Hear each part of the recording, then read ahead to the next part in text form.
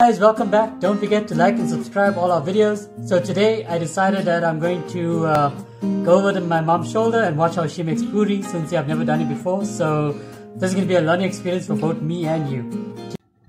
So for the ingredients, you'll need 2 cups of flour in a bowl. Then you're going to pour in a 1/4 cup of oil, and then you're going to mix it together with a spoon, and then we're going to add 1.5 to 2 cups of milk. So what we're going to do, we're going to first mix the flour and the oil together with a spoon with a bit of milk, and as we continue we're going to add a bit more milk until we get a nice combined mixture. We're first going to mix with a spoon, then we'll go ahead and with our hands and knead the dough together until it combines nicely. What we don't want to do, we don't want our dough too sticky, and we also don't want our dough too dry. If your dough is too sticky, add a little bit more flour. If your dough is too dry, add a little bit of milk. So just watch this, guys.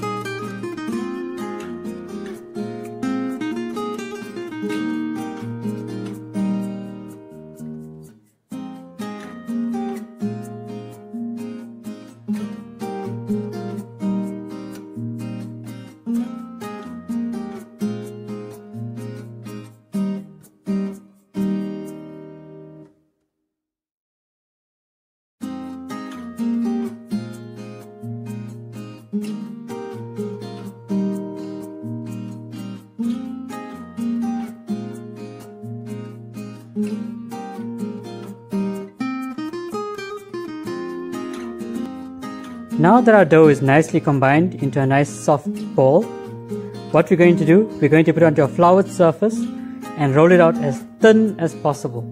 Just remember, the thinner you make it, the better, because thicker puris do tend to be a bit more raw in the middle. So we try to roll it as thin as humanly possible as you can do it. And then what we're going to do, we're going to take a glass or whatever you'd like to use. We normally use the glass and we dip it into flour, and we use that to cut the circles for the puris that we're going to make. Also remember, if you're going to do this process, it's not a good idea to reuse the left.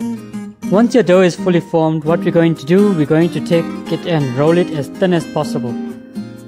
We're going to roll it until we get the nice thinnest sheet of dough possible, and then we're going to take a glass to the size of the puri that you would like, and we're going to dip in a little bit of flour, and then we're going to cut out our puris to the shape that we want.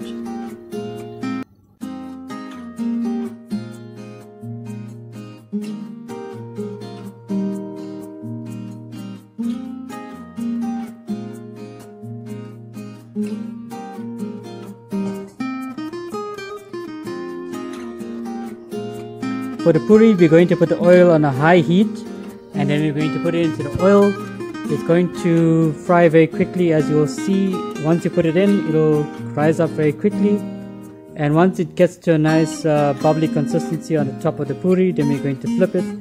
The puris don't take very long to fry. As you can see, this is a live video in terms of how long it actually takes to fry. So just watch you don't get burnt, guys. Make sure you don't drop any water into the oil or anything of that sort. Just be safe.